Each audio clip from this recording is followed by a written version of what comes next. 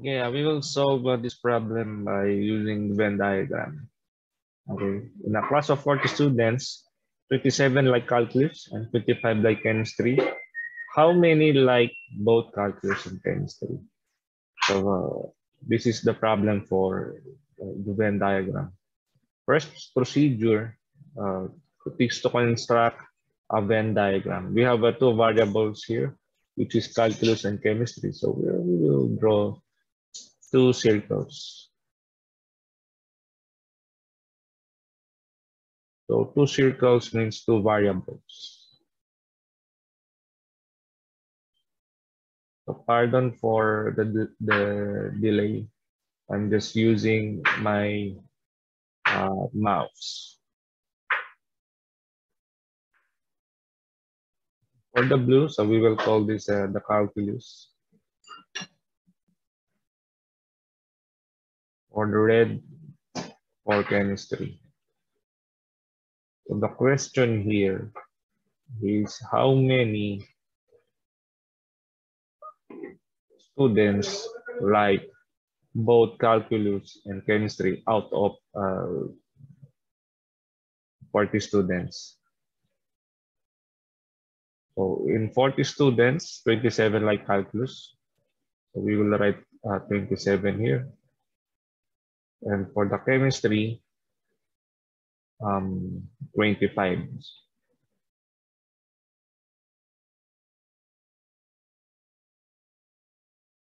Okay, so we have an this is the unknown variable, which is the number of students who like both calculus and chemistry. So out of so we will have a negative x here, also here. So it denotes out of the 40 students. Okay, or out of the total students. Okay, by using our equation, so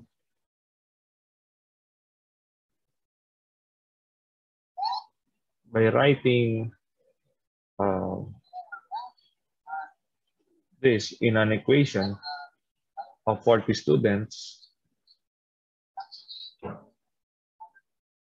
this is for the calculus, and this is for both calculus and chemistry, and this is for the chemistry.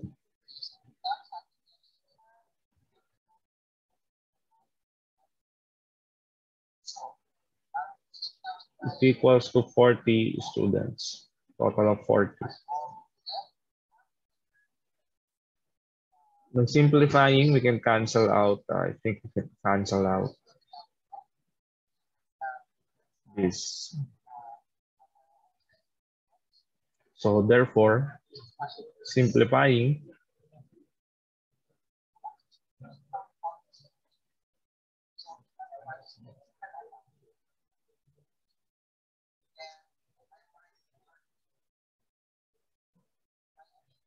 so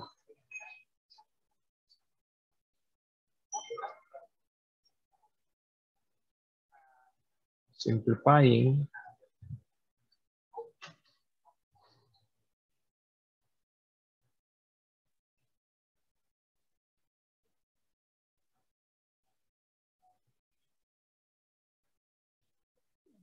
so the number of students who like both calculus and chemistry are 12. So this is the final answer.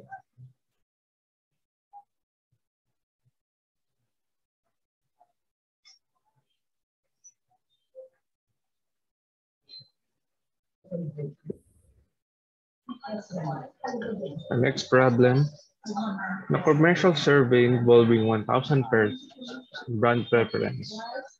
120 were found to prefer brand X only. 200 prefer brand Y only, and 150 prefer brand Z only. Okay, 370 prefer either brand X or Y, but not Z. Okay, so we have three variables here, X, Y, and Z. but some preferred X and Y. Okay, 450 prefer brand Y or Z only, no, not the other three. And 370 prefer either brand Z or X. Questions here is how many person have no brand preference satisfied with any the three brands? Okay, first we have three variables here, X, Y, and Z. So we will draw the Venn diagram of those three variables.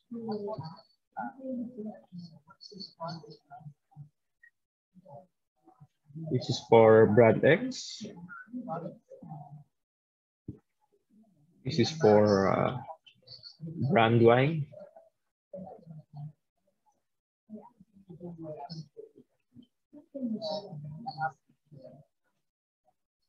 This is for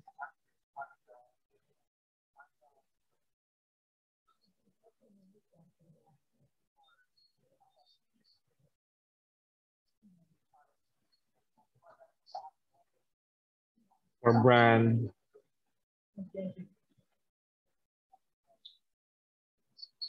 Z. Okay.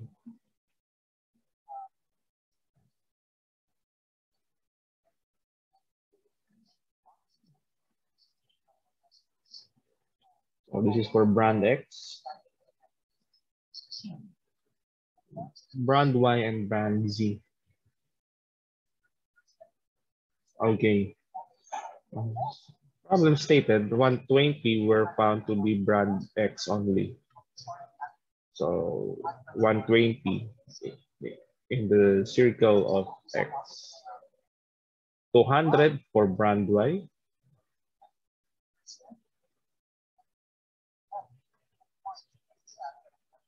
And 150 for brand Z. Okay.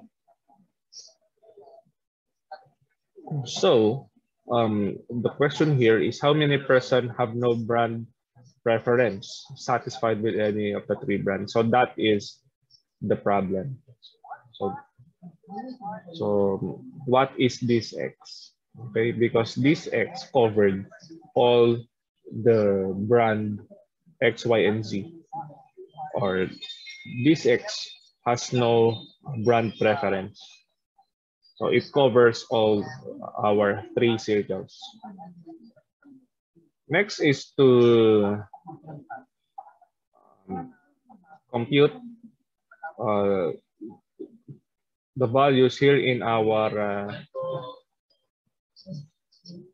in between of our diagram, because some of the people preferred two brands. Okay, so first is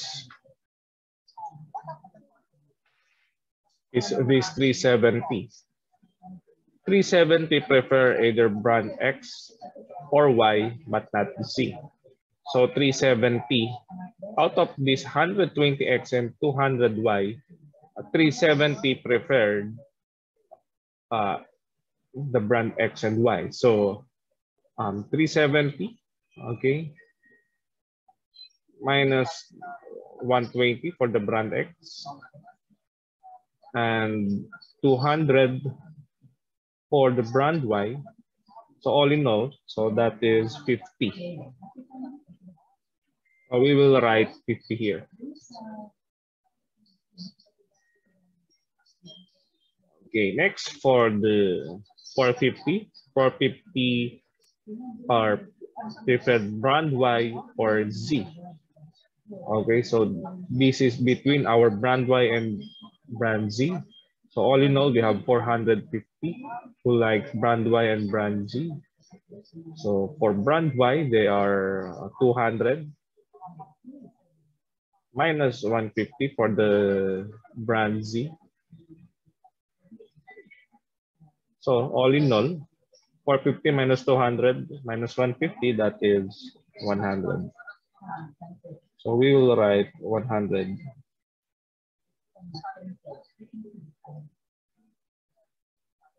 here in the middle of Y and Z circles. Lastly, okay, 370 preferred brand Z or X, but not Y. So same procedure, so 370. Okay, 120 who likes brand X and 150 who likes brand Z. So all in all, that is 100. Okay, so now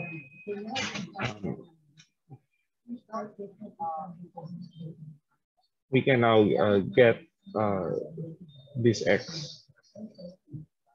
So by equating all the values inside our Venn diagram. So, so 100, sorry, 1000. So there is the total of person. So 1000 equals to, so 120 for X plus 200 for brand Y plus 150 for brand Z. So this is the total respondents plus 100 who likes X and Z plus 50 who likes X and Y and plus 100 who likes Y and Z plus our X. Okay. The number of people who preferred all the brands. So solving one equation, the simplifying, we get the final answer 280. So 280 is the number of people who have no preference. It's either X, Y, or Z brand. This is the final answer.